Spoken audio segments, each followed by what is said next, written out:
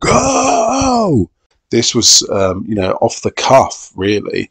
Edward spoke about it with his team whilst they were filming, thinking that, you know, the scene needed just something extra to give it that punch and that connection with Vader.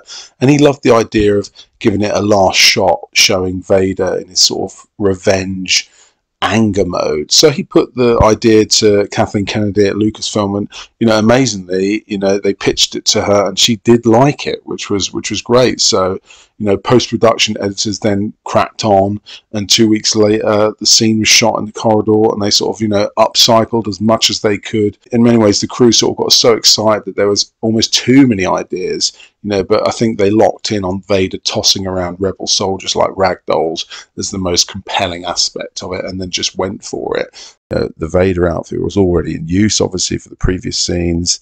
They already built this rig for an actual other scene of Rogue One, and it was a case of filling it out with the troopers and getting it done. And I think there's some nice little touches where the data card there was sort of handmade by the effects crew. There wasn't much intel on the details of things like that, so they just sort of, you know, used their imagination and filled the gaps accurately where they could.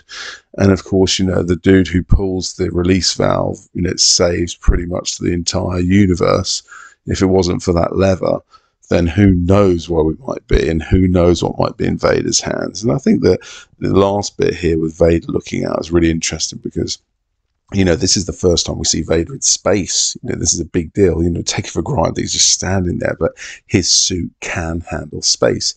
It's designed for, you know, the compression of space, and it's designed to withstand, you know, minutes, not days or hours, minutes. So he can sort of like quickly pop out of the shuttle for a quickie in his spacesuit, as can stormtroopers. But I think Vader can last a little bit longer there. So it's nice that we see that.